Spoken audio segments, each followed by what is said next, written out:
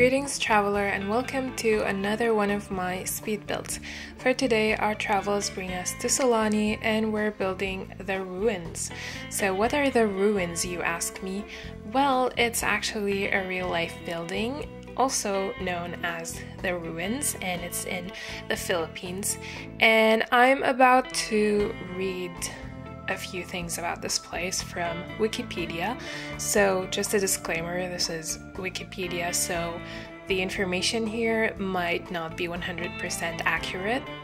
The ruins is the remain of the ancestral home mansion of the family of Don Mariano Ledesma Lacson and Maria Braga Lacson. It is situated in Talisay, Philippines. The mansion was built in the early 1900s and inspired by Italian architecture.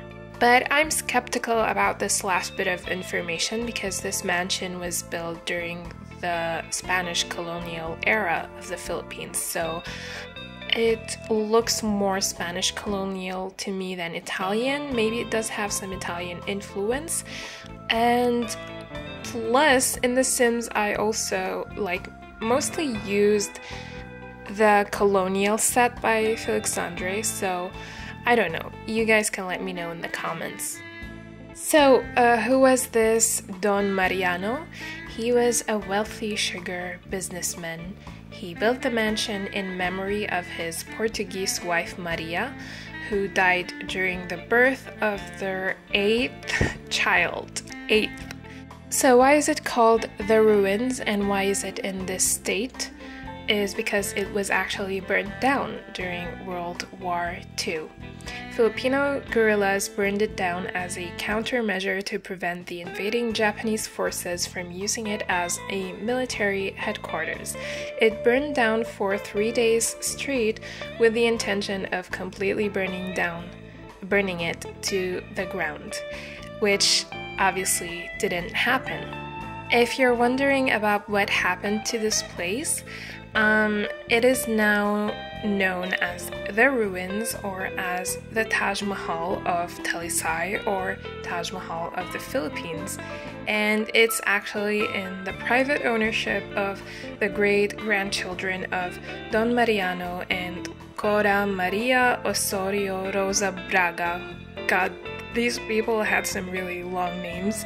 I'm assuming that's his second wife since it's a different name, but I'm not sure. So they have preserved it in its ruined state as a tourist attraction, and that can be visited for a fee or hired for events. So you can go there and pay a fee and have a tour of the place. I'm not sure what is in the inside, if they have anything in there or if it's just empty, but do let me know if you are Filipino and if you've ever been there before. So those are the ruins for you, and I was particularly excited about this build because I am half Filipino and I've never built anything that's Filipino inspired before. The way I built this place is almost identical to the real ruins, but specifically the front and the right side of this place, I did improvise on the other two sides because I have no idea what the real building looks like from those two sides. But I also wanted it to have this very open concept as the real building does. Obviously the real building isn't a house and no one lives there, but I wanted it to be an inhabitable place in The Sims, or at least a rentable place, because I did build this with the intention of it being a rental home, vacation home. So I'm thinking this is either a honeymoon spot or a summer home for a certain family. So most of the rooms are pretty open and they have a fence and these arches instead of an actual wall. And I don't know how that works in terms of gameplay. the weather outside might affect your Sims if they're in those open rooms, but I'm not sure. But some of the rooms are actually closed from all four sides, so you can renovate this house however you want. If you want more closed rooms, you can just get rid of these fences and replace them with some actual walls and windows.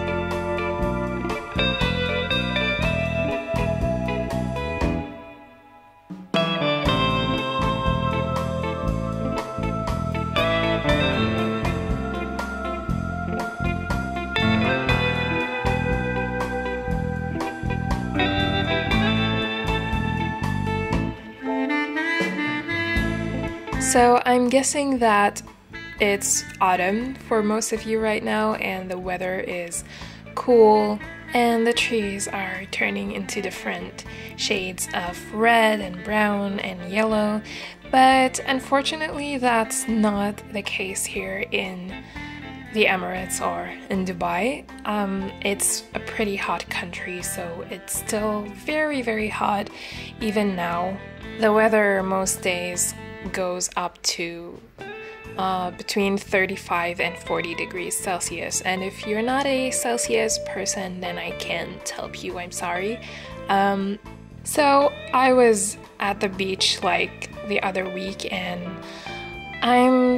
it's still summer here, so this build does make sense to me still, and I did promise you more builds in Sulani this year, which is a promise that I didn't stick to, so I thought that I owe you at least like one more summery build.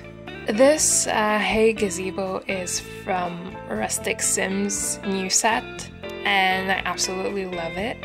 The set also comes with some very beautiful ceiling lights. You're gonna see those. I actually used one in the gazebo, but I'm gonna use that pretty frequently in this build. There also is a sectional that comes with that set, and when I saw that sectional I got like pretty excited about using it, but after downloading it I realized that it isn't striped like how it looks in the photo. It's just plain pattern, so I was a bit disappointed about that and decided to not use the sectional that comes with that set. I don't know if that's like a mistake or intentional, but yeah, I was very disappointed. I really wanted it to be striped.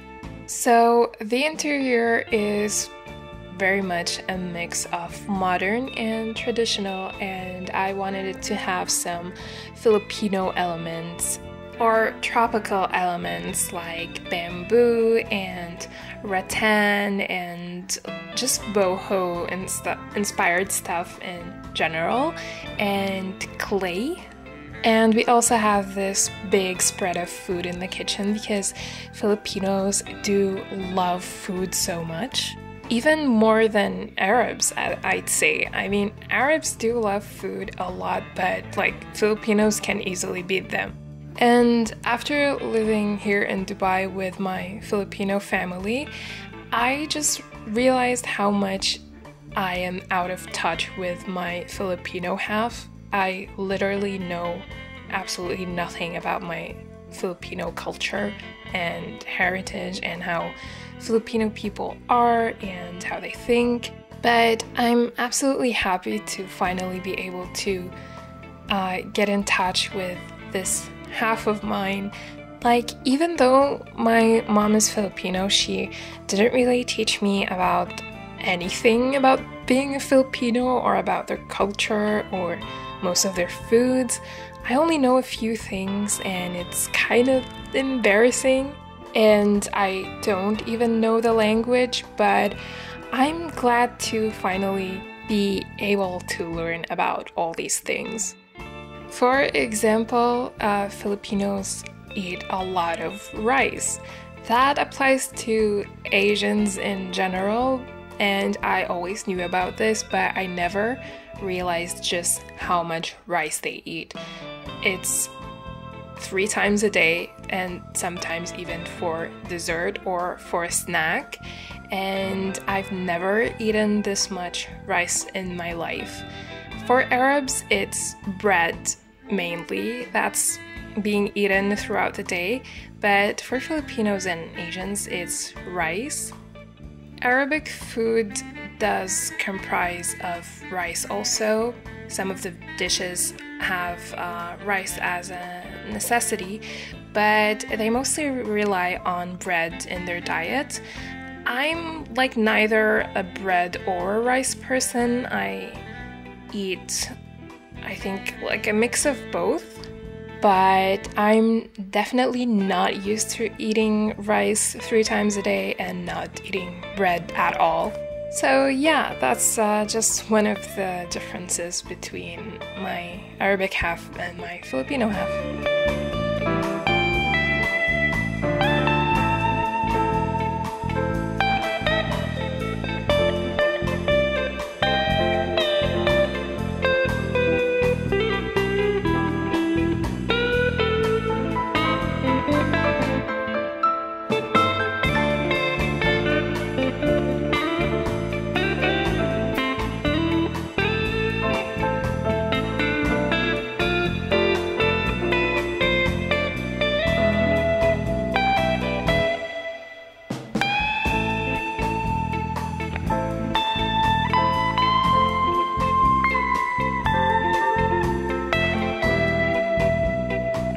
I changed the floor plan of this second floor so many times because I just didn't know how to deal with it. This place is very huge, especially for a vacation home, because they're not supposed to be this big, but yeah, it's pretty huge. And this second floor has a very open floor plan, like except for the bedrooms and bathrooms, but it's pretty open, and I didn't really know how to fill it. So I put the living room here, and a painting corner, and a piano corner, and also a jacuzzi. And one of the rooms here is also a sauna room, and there are also 2 bedrooms, so you can do whatever you want with those. You can also transform one of the bedrooms into something else if you'd like. I'm really sorry about the noise in the background. It's probably pretty noisy today, but it's because of the room I'm recording this voiceover, and it's quite noisy, so I apologize about that. I think the downside for the bedrooms is that they're both pretty open. So if you want, you can just close one or both of them up and add a wall. This bedroom is my favorite. It has a massage table in the middle, which I quite like. And I just really like the layout of this bedroom. And it also has this ensuite bathroom, which is pretty spacious. And I really love it. If you've watched my videos before, I always complain about bathrooms and not liking to make them, but this one is one of my favorite bathrooms I've ever made. Also, if you download this and decide to close up one of the bedrooms, then please let it be the other one, not this one, because in this one I used the curtains from the Grow set by Felix Andre, which are animated, so they kind of like sway in the wind, and that looks absolutely beautiful and realistic with these open arches. So I think it looks really cool, and if you want to change one of the bedrooms, then it's definitely the other one, not this one. And before I forget, I did use the Grow set quite a lot in this build, so it's currently not free, but it will be free any day now. So if you don't have it, then don't worry, you will be able to download it in a few days or a week, or I don't know when, but pretty soon.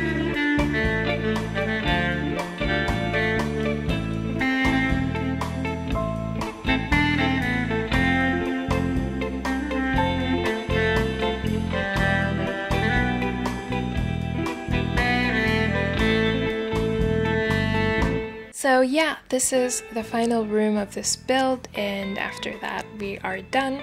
So thank you very much for watching. I hope you enjoyed this video, and thank you so much to my patrons. You can download these tray files on my Patreon as usual for free, and you'll also find all the CC links there. Do let me know in the comments what you think about this build and what you would like to see from me in the future, and I'll be seeing you in my next video. Bye!